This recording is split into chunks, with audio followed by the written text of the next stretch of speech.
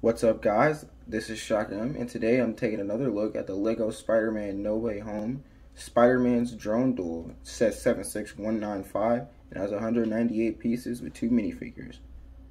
First figure we're going to be taking a look at here is the new Spider-Man minifigure.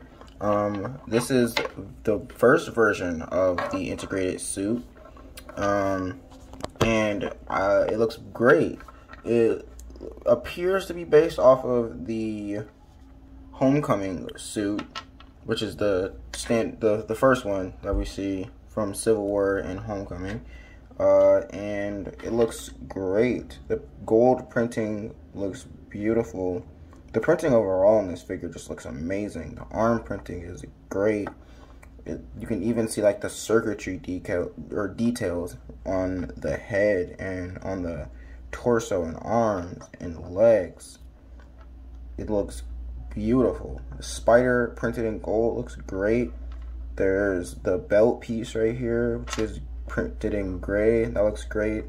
And the way you can tell that this is based off of the Homecoming version is the eyes, whereas the other ones, I don't have the other figures with me on hand, but the other eyes are bigger and these are the smaller, narrower lenses.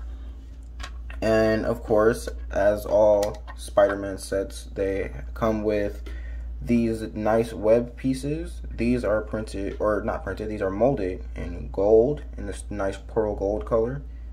You get all of the standard ones. You can see they look great. And I think that's all for the Spider-Man. Next, we're going to take a look at the Vulture figure. And this is a definite step up from the one that we got in 2018.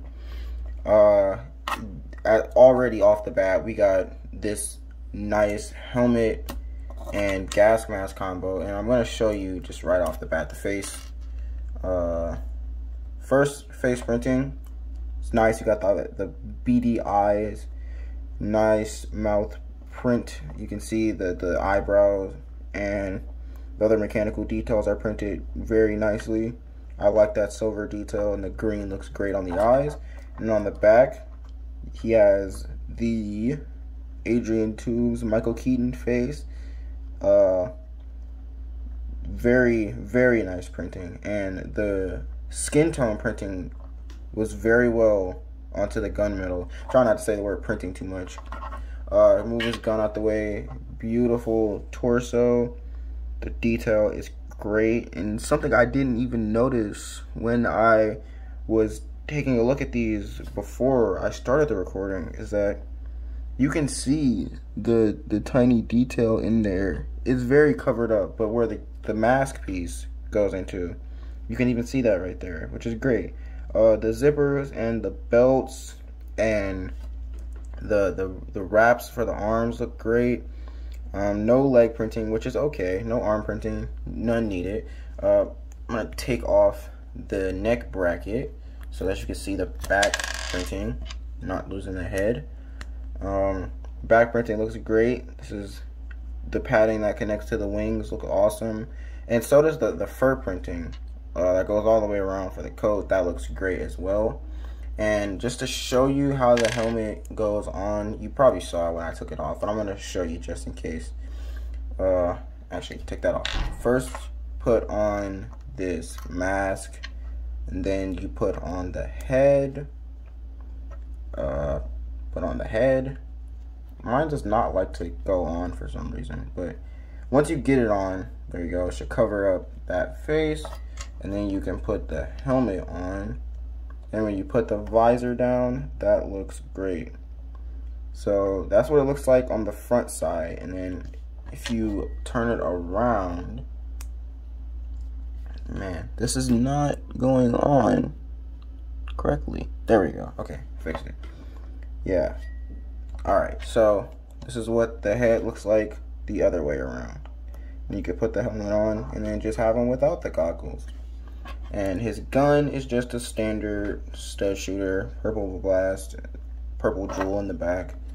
And yeah, that's it for the minifigures. Now let's move on to the builds.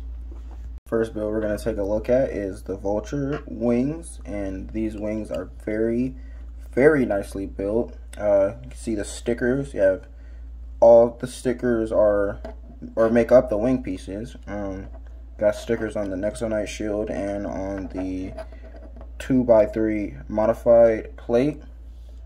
Stickers look really good. You got another sticker on the Nexonite shield, and turn it around. You got this nice padding piece here using the 2x2 round plates, and you also have the turbines on both wings.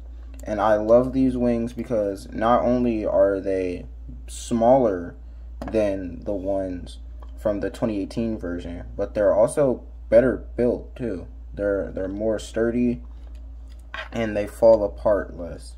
And here's what the wings look like attached to the Vulture. Oh, this gun came off. There we go. This is what it looks like attached to the Vulture. And you could pose it, of course. The wings flap, and so do the fingers or the feathers at the end. And the turbines are on a ball joint. And of course, they can spin. And the last build we're going to take a look at is the Spider Drone, which is very excessive. I don't think Spider-Man is going to use this giant drone in No Way Home. I don't see any purpose for it outside of just for playability. But the build is pretty nice nonetheless. So let's go into it. Of course, you got the standard shape of a spider. Has the legs even. It's more of a scarab than a spider. But yeah, I like it. You know, you have stud shooters on the front. Those shoot, and then you get backup studs in case you lose those. On the back, you can open up this back panel, and inside there, I'm gonna move my hand so you can see the light. Inside is a opening panel, and got a little spider guy in there. So it looks pretty good. It's a spider piece that was made for the 2019 wave of Spider-Man sets, and that looks pretty good. The turbines on the drones spin very well. All of them do. They spin great. And on the cockpit piece, you can put Spider-Man inside. So let's demonstrate that real quick. And he fits nice and snugly in there. And I love this beautiful gold molded piece for the windshield. That looks great. I love that. But we're gonna take Spider-Man out, and then we're gonna use the secondary function of this. If I can get him out, there we go. Use the secondary function of this. The rope on the back, Spider-Man can attach to. It's like a gold web. Gonna put his hand on there. There we go. And yeah, he can hang off of the back of it while he's fighting the Vulture. Also, forgot to mention that on the back, this is a sticker. These two right here are stickers. This is also a sticker. And on each of the arms, there's a sticker right there. And on the front of this Nexonite shield is also a sticker. Alright, moving on to the instruction booklet. It's the standard it's $20 instruction booklet. 100-piece, 200-piece instruction booklet. Inside you got standard building operations. Skip to the back, you got the piece counts. It's great.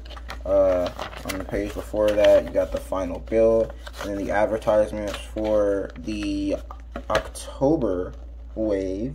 No, this is the September wave. Yeah, and that looks great. And on the back, you got the win thing. And moving on to the box. The box is your standard $20 box size.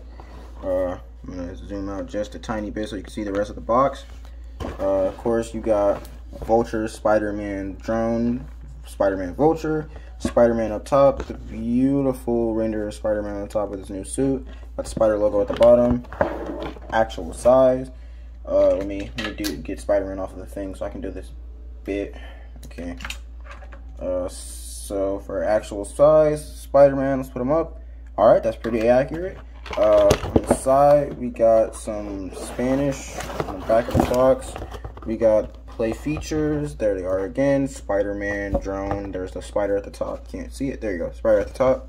That's Vulture, Spider-Man, Marvel, bottom of the box, life, recycle, barcode, and yeah, that's it. Now let's go on to the final thoughts. And there you have the Spider-Man No Way Home Spider Drone Duel. This set is pretty good, all things considered, even though, yeah, I feel like everybody can agree Spider-Man doesn't need a drone. But getting the new Mysterio and Spider-Man is great. So I say it's not all bad. So I say pick this set up just for the figures again, which is, I feel like most of this way, if you can get the set for the figures. You can also get the set for the beautiful gold spiderweb pieces, which look fantastic. But I feel like that's all I got to say. So I will see you guys next time. Goodbye.